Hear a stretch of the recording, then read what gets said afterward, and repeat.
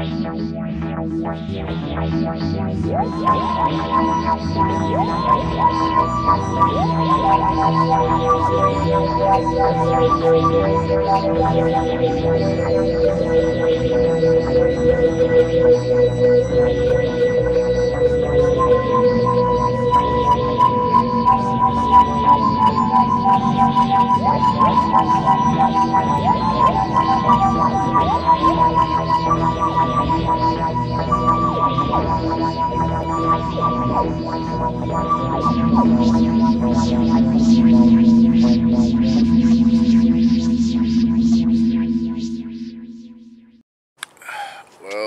hello everybody.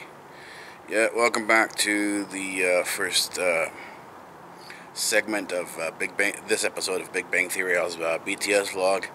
It is currently 22 hours and 47 minutes into the day of Sunday, July 10th, 2016. Oh,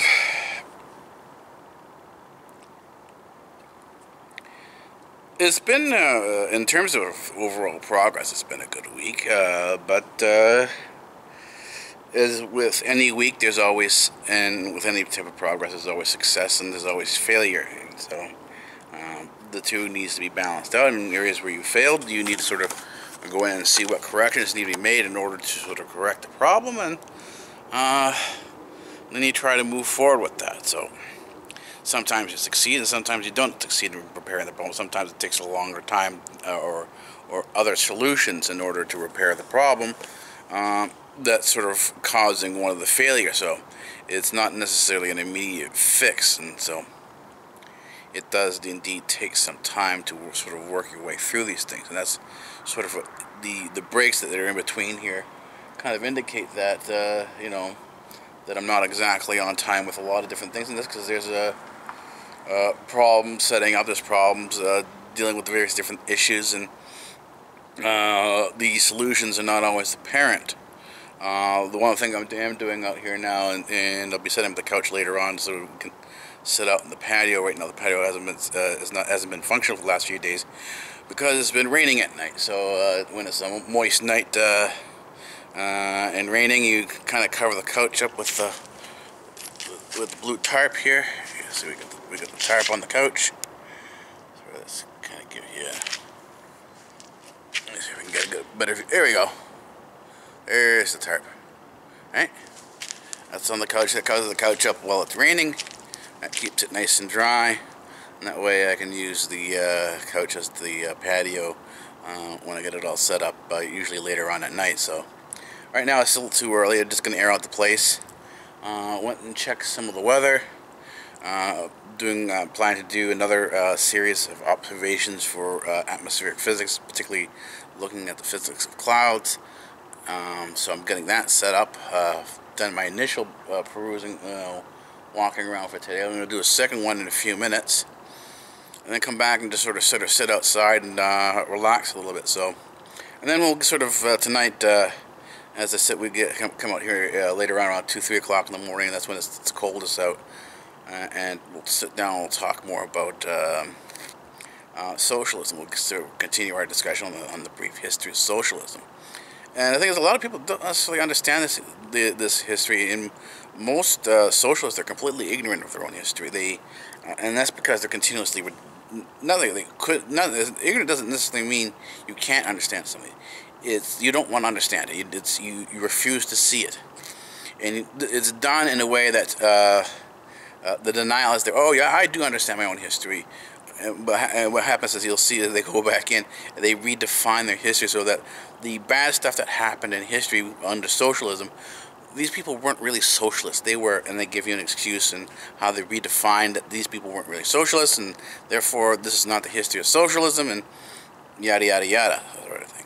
So we'll get more into that and sort of try to build a better understanding of where socialism and where social democracy actually comes from, as compared to what the rhetoric is, what do they say about socialism? You know, how do they promote socialism? And the thing is, we need to sort of clear this up, that socialism has been now sort of adopted or taken over the whole concept of socialism as being a leftist, as being progressive. But that's not necessarily the case. Socialism actually has both a left and a right to it. The Nazis were part of the socialist spectrum. It just, a lot of times now, the socialists on the left, they're the ones who have a lot of the say in things. They're the ones who have a lot of the media. They present themselves as socialists. They sort of deny the other side, the right side of socialism. So, as I said, we'll take a look at that. We'll take a look at some of these understandings, how they understand things, and hopefully try to produce a better view, a better understanding of what's happening in the sort of political spectrum here on socialism, and see how the United States actually fits into this. Because the United States promotes itself as a democracy, they talk about freedom, but the reality is that there is a huge socialist history in the United States on both the left and the right. So, in our next segment, we'll get into that. Alrighty, see you then. Well, hello everybody. Welcome back to the next segment of Big Bang Theory, this BTSvlog. Yeah, it is. It's. Check the time and date stamp. It is 3 hours. It is 3 hours and 37 minutes into the day of Tuesday, July 12th, 2016. Got fixed up there. Much better. Yeah. It's hard sometimes getting used to the camera. Sometimes what you see in the viewer is not exactly the same thing that you get on the TV screen, or depending what monitor you're viewing it on. So sometimes it's brighter, sometimes it's darker. It really depends on how the monitor's set that determines the final outcome. So sometimes it's good, sometimes it's bad. You can't get it exactly right in terms of the video quality. I was supposed to talk about. We were supposed to do our discussion on the patio, but it's a little tired. So I don't know if we'll talk a little bit about things. It's looking at more about following up on this the Young Turk channel. The Young Turks channel. There's this guy, Turkish guy named Cenk, and he puts out this. If this TV channel is called Alternative Media. If you watch enough of his stuff and you watch him side by side with Alex Jones, you'll find that he's a progressive version of Alex Jones. So Alex Jones is on the right, and he's one of the racists that are on the right, because most progressives, a few people who are on the right as racist. And they view themselves as philanthropists and wonderful people. Although, as I said, this is the same guy who considers the genocide in Turkey, which wasn't simply confined to the Armenians. If you talk to people in the area, you talk to Pondi, you talk to people who have the last name like mine, Karas or Karathanasis, or the last name is Kara, K-A-R-A, and then there's sort of an appendage after the Kara. You know, Karayani means dark John. Kara milk, right? Or it is dark milk or burnt milk. Caramel is burnt honey, dark honey. So that's my last name, is Kara. It's synonymous with the word nigger or Negro. Because Negro is actually a real word as well. These people don't seem to understand that there was a history to words and a history to language. And I think that's sort of part of the socialist mind, part of the progressive mind, is to fall into these patterns of groupthink within their own specific spheres of understanding. And the socialist sphere, well, both the left and the right have these sphere called the moron or the minions, the people who simply follow along and don't lead because they're not capable of leading. On the right, it's because it's genetics, just you're born that way, and therefore the only way to resolve the problem is breeding. You know, you want to breed the idiots and imbeciles out of society. So in other words, you take the ones who are imbeciles and idiots who are, and these are real definitions: imbeciles, idiots, feeble-minded. Women were considered to be feeble-minded for both on both the left and the right of socialism in the early 1930s. This is why women weren't given the right to vote, because they were considered to be feeble-minded. They weren't able. They weren't viewed to have the capacity. And you'll also find in some of the scientific journals, and these are peer-reviewed journals, that many people didn't believe black people were full human beings. That they believed that they were a subspecies of human being, and anyone who wasn't white was also a subspecies. This was the view of the Nazis. The Nazis were socialists on the right. The environmentalists on the hand, well, they had some degree of a view on that. But the socialists on the left were particularly called environmentalists, in that they viewed that it wasn't necessarily genetics, but things in the environment that it led to influences in how the chemistry of the individual, the chemistry of the person, kind of sort of fits in together, and, you know, makes him who he is. And this is where they came up with the term that, well, if a person is of such a degree where they are called defectives, and the morons, idiots, imbeciles, feeble-minded, we're all in this category of person, that therefore. And this is kind of crossed over between left and right. The left also had their breeding issues, where you had to sort of. This is where the whole idea, when you go get married, you have a blood test. You have, you know, all these different things has to be done to make sure that you're not marrying an idiot, that the person you're married to is competent and stuff like that. There's a lot of these competencies, and they're designed to sort of create the ideal society, and a lot of this is left over from the 1930s, where they had laws against people. And this is where the Three Stooges were. They were actually morons, and they belonged to a union, because people who were morons belonged to unions. Unions were created to because they viewed that workers, the average worker in a factory, couldn't help themselves, that this is the way they were, and they needed someone to mind them. They needed someone to take care of them. And this was the whole social system, was based on this whole concept of helping the morons in society, the herd in society. And you'll have to go back into Freud to look at the bewildered herd. And it was carried forward by his nephew, Edward Bernays, into public relations. And there's a lot of information on that on the internet. You can sort of read up on that. The imbeciles and idiots and morons in the 1930s particularly were sterilized. They were, and it didn't matter whether it was the progressive government or a Nazi government, you know, a socialist left or socialist right. It didn't matter what government it was, they were sterilized. And they were sterilized to prevent these people, the idiocy, the defectiveness from spreading. Now, there was a view in the 1930s amongst some of these high-born people who were having these academic salons, and this came out of the suffragist movement. This came out of the suffrage movement. It came out of the salons of the nobility, the higher up in the aristocracy, who were sitting around having discussions about these different things, these sort of important issues. And they come out with these ideas and say, well, we think we need a schooling system, because if it's environmental and not genetic, then we can weed the intelligence out, and those who are not intelligent will simply be left to work in the factories. And this was the invention of the school system.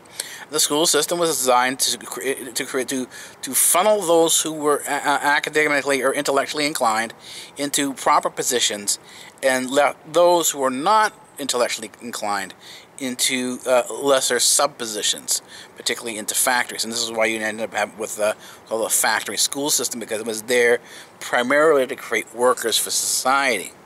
And this is what it does today. It produces people who don't think for themselves. It simply brainwashes people and they don't view themselves as being brainwashed. But if you look at the reality behind some of these textbooks here, of the textbook, you begin to see that these people are indeed being brainwashed. So it does have that effect. And the thing is, this is the same thing with Jang. When he approaches these things, he approaches them from the perspective that his views are always right, that everybody else's views is absurd. And he yells and screams and rants, well, to a certain degree, just the way Alex Jones does. And the thing is, these people, you know, you ask yourself, you know, don't they look in the mirror? Don't they see themselves as this? And the thing is, if you have the view of yourself as being elite and superior to everybody else, then your own arrogance takes care of any self-criticism where we normally have. It simply dismisses and says, ah, these people are crazy. And that's a lot of what he does. And he was talking about today about a woman who, a teacher who is within this liberal society, and teachers are part of the fundamental liberal core, and they're not the elite. The teachers are not elite in the system. They are the just above what we would classify in the socialist system. If you go into the psychology of the socialist system, they are at the level called high-functioning morons. And that's, it sounds like an insult, but it's not. It's an actual definition. And this is the thing, is that when I'm talking about morons, I'm talking about idiots, I'm talking about imbeciles. These are not insults. They're actual definitions of intellectual capacity. And these definitions were created in the 1930s and before by the socialists. It came out of the work done by Dr. Sigmund Freud. It came out of the Freudian psychology. This is where it emerged from. And you can actually trace a history on this. So you can see where a lot of the socialist ideals come from, because there's actually a good history behind back there. And if you sit down, you do enough reading, you do enough studying, you can put together a good history, and you can see how things interconnect with our current stream. And the thing is, so what happens there? This lady had written, believing that she had free speech in the United States, that she had written that how. And she prefaced this, she sort of stated with sort of a disclaimer in there, and this is sort of known as an academic qualifier for a sentence. Instead of going on directly with the sentence, you backtrack a little bit and say, okay, this is not intended to lay blame on people who get raped for being raped. She was talking about the situation where girls go into a party, they get drunk, and then they end up being raped. And the question is that she was talking from the perspective, and I understood, so you could sort of really understand if you're using common sense. You understand, she's talking about the perspective, well, how do you start reducing some of these rapes? How do you start reducing some of these situations? And the thing is, you have to take a bit of precaution. Well, this was just about it. She's blaming the rape, she's blaming the victim for being raped, and blah, blah, blah, blah. And of course, there's enough reaction to this from the liberals, that the article, the editorial, was pulled from the paper. In other words, they censored the liberals, who always talk about tolerance, went off the tilt and censored their own newspaper because of their own views and opinion. Her views and opinion did not match theirs, and what they assumed to be true. And so they deleted they deleted her editorial, her article, and sort of. She got into a lot of trouble for this, and this made some of the leftist media sort of picked this up and talked about this. And this is what the Young Turks are then. They're sitting there ranting and raving about how she's blaming the victim for being raped. And you see it right in the article. It's there. There's a disclaimer right in the beginning of the article that she's saying she's not blaming him. She's talking about how do you reduce these incidences? And I'll give you the example. And they brought the whole thing with what happens if your son got raped. How do you feel? Well, the real thing, and she stops there. He thinks a little bit. It says, and his qualifying answer is, well, that question here doesn't even deserve an answer, type of thing. Well, he says, if you said that question again to me, I'd smash your face. Okay, that's the liberal view of things. But let's take it from a different point of view. Let's not take it into consideration of rape. Let's take consideration of the thing I do. When I do walking a lot, I do a lot of hiking. And when I hike, I cross roads. And in Toronto and in Canada, like bicyclists, a lot of pedestrians are getting hit and killed. And the question is, why? And I said, because I've seen it before. We have the right-of-way. Pedestrians are by law, and we're taught that we have the right-of-way. That's the law. And so people go, yeah, right-of-way. So they put their headphones on, they have their whatever on, and talking, texting, whatever, listening to music. And as soon as the light is with them, they walk right out into traffic without even looking, assuming they've got the right-of-way. And the thing is, if that's the case here, and the truck is coming down, and the truck has a certain distance to stop, it can't stop immediately, simply like a train. And you cross in front of that truck while he's trying to stop, and you're within his stopping distance. In other words, you're inside his stopping distance. You know, when he stops, he's past you. Guess what? You're going to die. And the thing is, people, well, it's not the person crossing the street fault. It's the truck's fault. No, it's the person crossing the street. As sorry as you are that the person got killed. And as a liberal and as a socialist, you shouldn't care, because they're just random events anyways. There is no human life. There is no soul. There is nothing to say sorry about. When the person's gone, he's gone. And because everything is random. So, you know, there's that view. So what are you sorry for? I mean, you define life that's within the womb as not life anymore. You've changed. It's not no longer a baby, and now you can abort it, no problem. You classify a genocide in your own country as simply a population exchange, no problem, because you simply redefined it. You redefined what it was. You changed a couple of definitions, and therefore no more murder, no more genocide. It was a population exchange. And Hitler had his own population. Hitler had his own population exchange with the Jews. You know. This is their reality. This is what they've done. And the thing is, so what happens is that if you're a pedestrian, yes, you may have a legal right of way to do something, but if it's going to get you hurt or killed, then you don't do it. All I have to do is cross the street, and it doesn't take me any more time than it would if I just didn't care. You can have common courtesy. You make sure all the cars see you, if there are cars there, and you negotiate your way across the street just the way you would if you have 4 cars at a 4-way stop sign, and each one takes its turn going, but everyone has to sort of figure out which one goes first, and that's the whole situation there. It's common courtesy, but socialists don't have this common sense. This common sense, this common courtesy, does not exist with the socialists. And the thing is, they don't see themselves like that. They don't see themselves. They don't see this whole issue here. Anyways, we're almost on 17 minutes now, this discussion. So I think we'll come back tomorrow night. This will be sort of extend out another night for this, and we'll sit down. We'll have a little bit of a discussion and take a bit more of a look into the socialist mind, and maybe sort of interweave some of the history involved in it as well, and where a lot of this came from and where it's sort of going. Anyways, that's it for now. I think I'll be going in a little bit anyways, because it's almost like 4 o'clock in the morning, 4:30 in the morning. So if it's in that range there, then I'm going in, because the sun's going to be coming up soon, and it's going to start getting warm again. So anyways, I'm going to leave it here for now, and I will see you guys in the next segment of Big Bang Theory's BTSvlog. Alright, have a good day.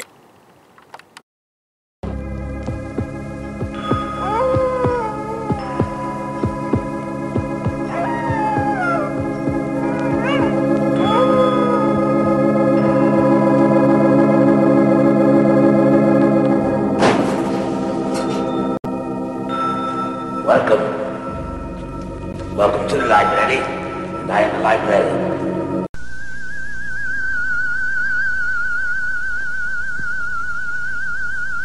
I am the professor. And professor of what? Professor of physics. Oh, say, can you see by the dawn's early light? Free speech rules here. democratic Earth.